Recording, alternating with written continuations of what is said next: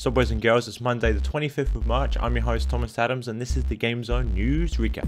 Our top story of the day involves way too many things to even begin to mention. Over the last weekend, our crew of awesome guys flew all the way over to PAX East to bring you the latest and greatest previews of this year's upcoming games.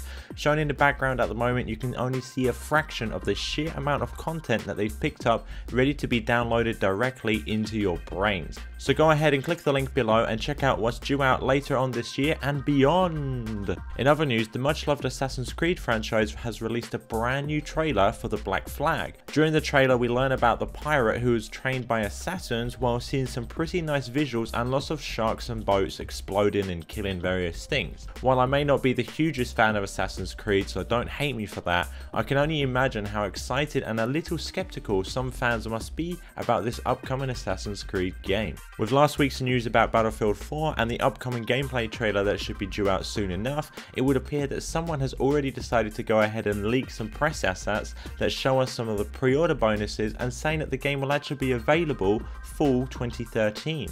Don't get me wrong, I love Battlefield and I really am looking forward to Battlefield 4, but come on EA, just take a little extra time developing it ready for next year. You don't need to compete with Call of Duty, all you need to do is take the time to create a wonderful multiplayer game ready for the masses to consume. If you make a good game, it will sell itself, whether or not it is released at the same time or in the same style as whatever is most popular at the moment. Our next bit of news has been sweeping the internet like a hawk. The recently announced DuckTales Remastered, that is a HD version of the original NES game, features the complete original voice actors including Scrooge McDuck aka Mr. Alan Young, who is actually 93 years old. Someone asked on the official Capcom forums whether the cast would be original, so Capcom went ahead and said the following. We have all the original voice actors from the show, and of course this includes the voice of Scrooge McDuck, who still came into the studio and did his thing like a pro.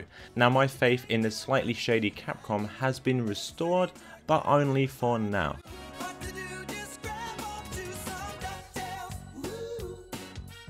Our last story of the day involves the awesome game Borderlands 2.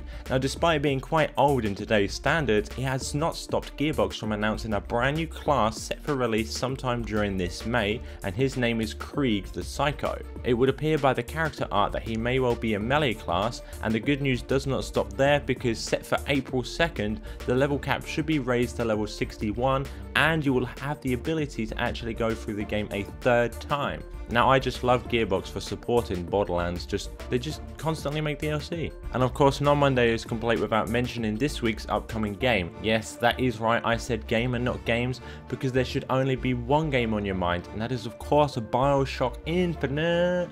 Now we only have a few hours left until this game is finally released after being delayed 2 to 3 times, having all sorts of things happening on its development cycle. So hopefully this game will come out and everyone will just be raging. And I have read some like the little reviews from some people, and everything is just pointing towards this game being absolutely awesome, and I cannot wait to get my hands on this game. Remember that you can check out the latest news on www.gamezone.com. I have been your sexy voiced host Thomas Adams, and this has been the News Recap.